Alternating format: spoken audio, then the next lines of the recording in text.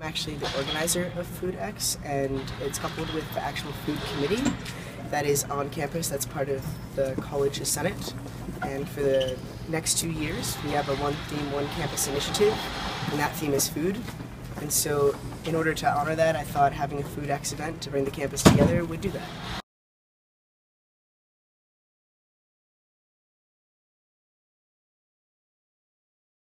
I'm Laura Larson, and I'm a professor of human services here at HCC, and I am also the coordinator of the One Campus, One Theme initiative that is focusing on food here at HCC as our theme for the last year and this year.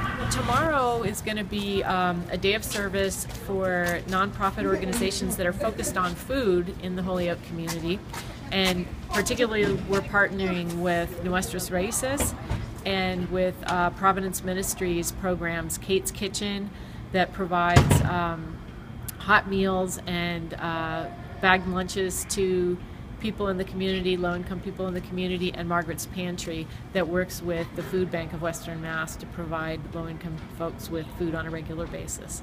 So we are going to have students there, about 70 students from across the campus, who are working at all three of those programs at Nuestras Raíces. They're going to be preparing the fields and community gardens for the spring planting and doing some cleanup for them. And then at Kate's Kitchen and Margaret's Pantry, they're going to be helping unload trucks of food, organizing pantry, bagging food, doing some serving in the soup kitchen and things like that. Okay, my name is Jack Mino. I'm professor of psychology and coordinator of the Learning Communities program at Holyoke Community College. And tell me about one of the food-based or food-connected classes that you teach here at the college. Okay, actually I teach a course in the fall that combines eco-psychology with environmental literature, and it's called All Things Connect, Living with Nature in Mind. And in that course, we do a segment on food and food production and food justice.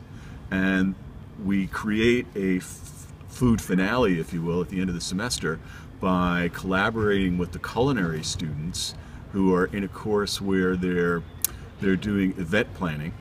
And the event we plan is a dinner for our students and all the faculty speakers who've come into our course, as well as the culinary students.